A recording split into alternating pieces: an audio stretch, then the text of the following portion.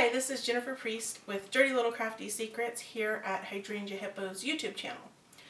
This week is all about how a lot of people in the craft industry don't actually craft. And you'd be surprised, it's not just your accountants or your bookkeepers or the guy who is packing up the boxes to ship from the warehouse. There's actually a lot of people who you would think would craft in the craft industry that don't. And you'd be surprised how little crafting designers actually do. Hi everyone, I'm Sarah from Charity Wings, and my dirty little secret or crafting secret is that I actually don't craft.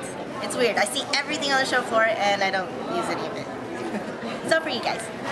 I spend a lot of time shipping packages, and that's definitely not really crafty. I mean, unless you'd call using tape being crafty. If you want to look at my whole table here, you can see that most of what I'm actually doing has nothing to do with crafting. I have stuff for my Etsy shop, kits that need some working on, and then over here I have a bunch of stuff for my taxes. Like, that's a lot of fun.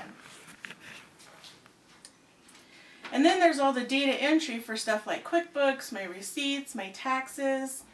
It takes a lot of time. Definitely not the kind of paper I want to be crafting with. I also spend a lot of time doing stuff like sending email newsletters, doing social marketing on Facebook, and just all kinds of other things like working on my Etsy shop. After years of being a crafting widower, I finally gave in and started crafting myself. Alright, thanks for joining me this week, and I hope you'll come back next week for a brand new Dirty Little Crafty Secret.